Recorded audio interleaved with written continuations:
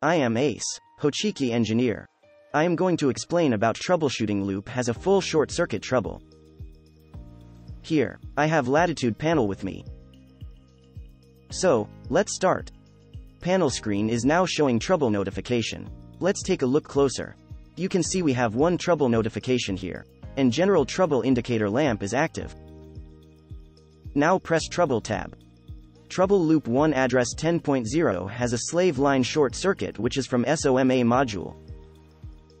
Generally speaking, output of the SOMA module is connected to bell or horn, strobe, and this line is called slave line.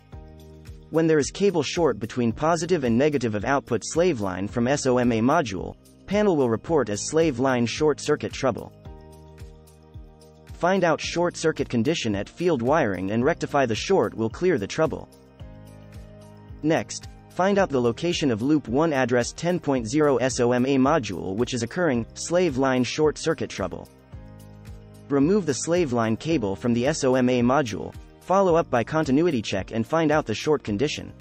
After found the short condition on the slave line cable, rectify it and connect back the cable to SOMA module. After rectification of short condition, panel will back to normal. Hope this video helped and you can drop us your questions to get guides from your nearest contact in our Hochiki group of companies.